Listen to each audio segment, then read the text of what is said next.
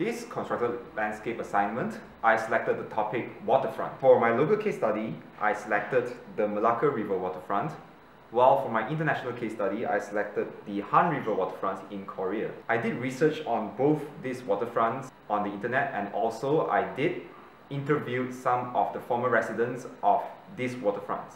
The main similarity between these waterfronts are the fact that both of them are very rich in culture and history. The development of the Malacca River waterfront is that it's more intended towards tourists, while the Han River waterfront, the development is more intended towards rising the quality of life of the residents around that area. The Han River has less old buildings compared to the Malacca River waterfront. As a result, there is a vast piece of land available for modern development. Because of that, there are more modern buildings there. The Malacca River has a really long history of being colonized by foreign forces. So the architecture of the buildings there are more influenced by Western styles and colonial architecture.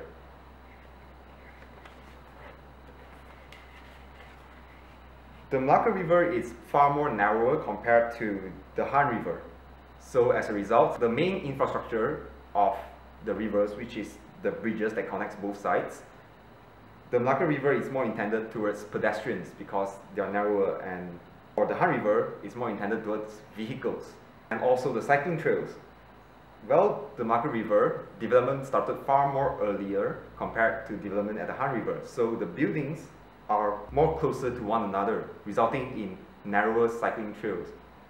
Also, at the Han River, it's more planned, so the cycling trails are far more broad and far more well paved. The cycling trails in the Han River waterfront, they even have flyovers, especially for cyclists and roller skaters.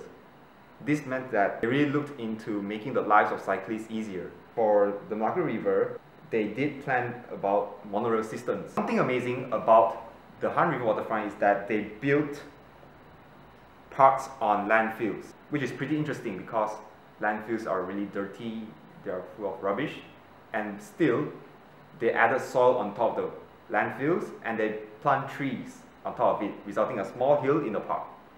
Something I want to say about is that if you are going to develop a waterfront, it must adhere to the natural characteristics of that place. You should learn more from how the Koreans developed their Han River waterfront.